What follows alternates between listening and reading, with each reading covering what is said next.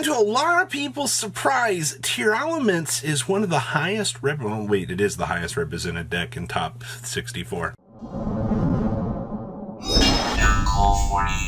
You guys smash the living crap out of that subscribe button so you guys don't miss out. More. I was going to be looking at your day one breakdown, your top 64 for all the information that we have as of the filming of this video. So we're going to start off with your top day one breakdown of everybody in the room. Your most represented deck in the entirety of the tournament was actually Unchained. This was actually pretty much to be expected. A lot of people, including myself, have been looking around and going, hey, you know, Unchained is probably the best deck in the room. You know, in terms of the things that the deck does, it's just kind of insane, actually. And I mean, there are certain choke points that the deck can feel a lot more fragile than others. I will say that. But you do have to consider that the deck's explosiveness is crazy. And then a 10% representation directly off of that with Purely. So honestly, the two decks that I honestly thought were the best two decks in the room kind of doing their thing. Now, at this stage, in the overall representation, 9% of people, it was 25... 40, 25, it's a very large number of people, I believe, were playing this YCS.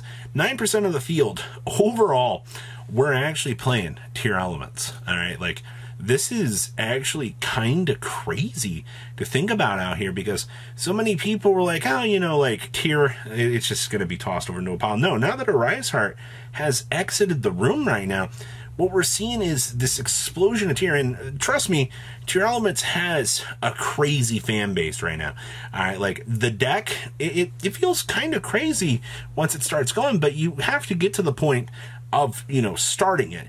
And that's kind of where, you know, a well-timed shifter can kind of just wrench the deck, and a lot to really consider there as well. Now, we also had a 7% Flaunderies representation.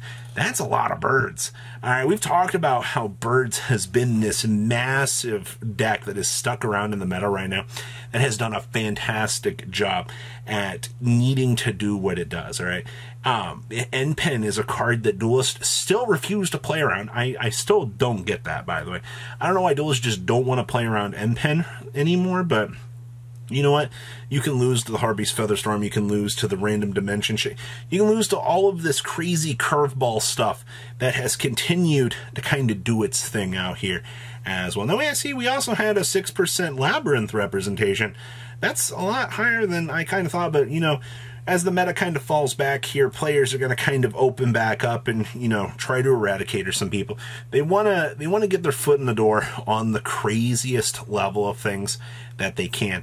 And we also had a 5% branded. Now, this is also going to include your branded Chimera variants, you know, all the little fun piles that we've kind of seen doing their thing. And then the rest of the field, keep in mind, that's 48% of your meta in, what is that, 6 decks?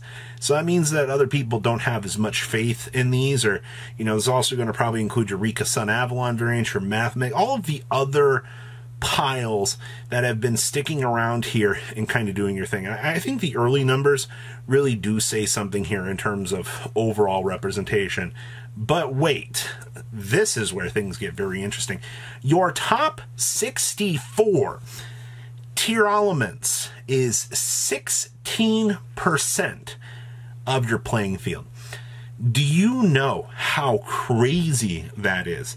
You're coming in here, you're looking at these previous numbers here, and you are like, all right, cool, I didn't expect to see Tier.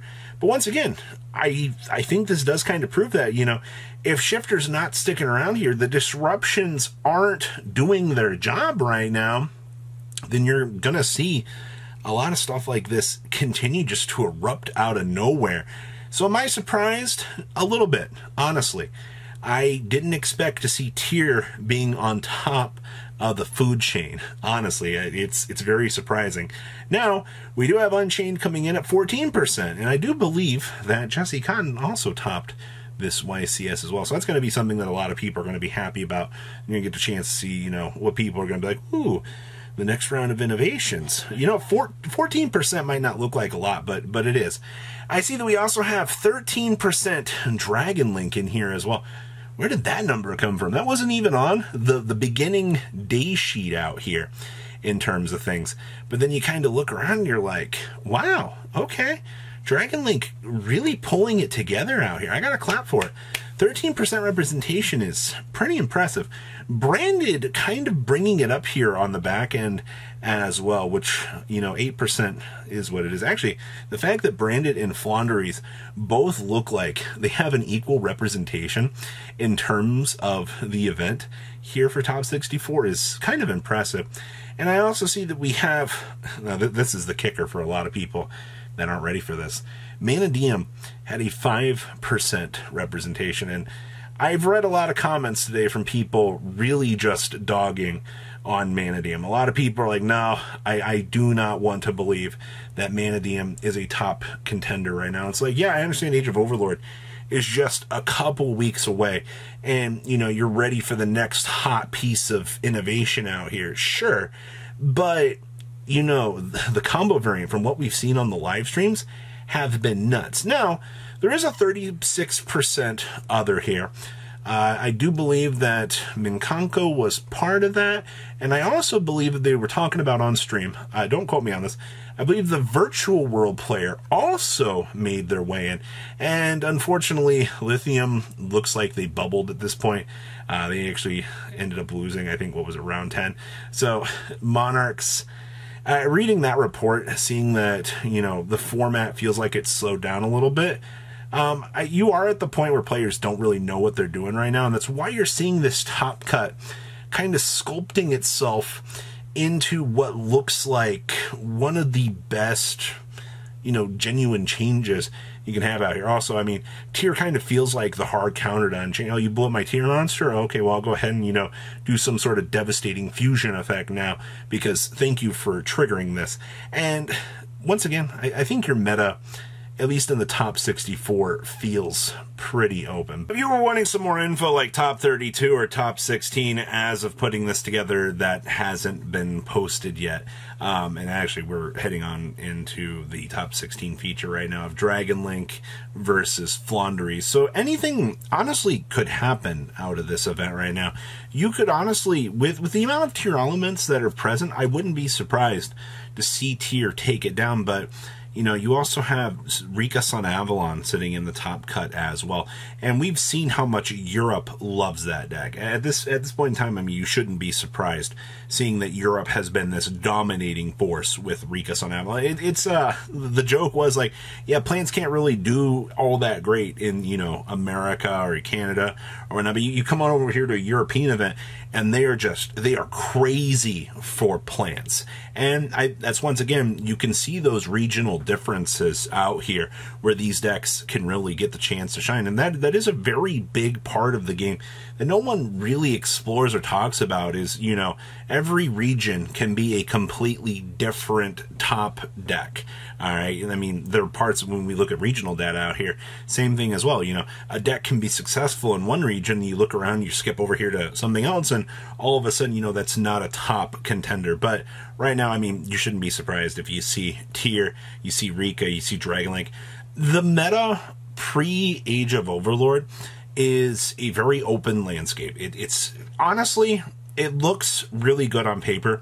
Blowing Kashtira out of the face of the planet was by far probably one of the best decisions that Konami could have actually done at this point in time. But I do want to ask, who are you rooting for to win this YCS? And of course, tomorrow morning, I'll be back here. We'll go through all of the deck profiles and things that we've seen so far. We'll have the rest of the breakdowns because, you know, you got to post that eventually.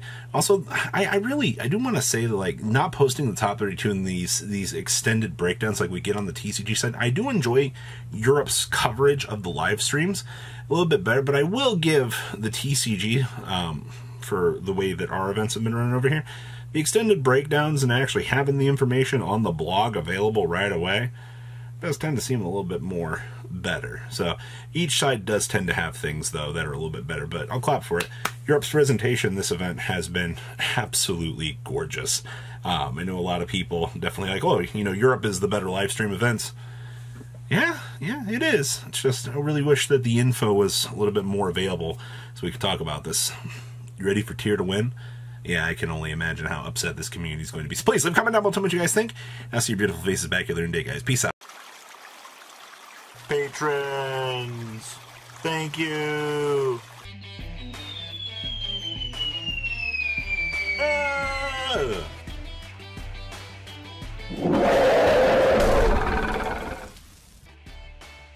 Thank you so much for watching. Check out these other videos.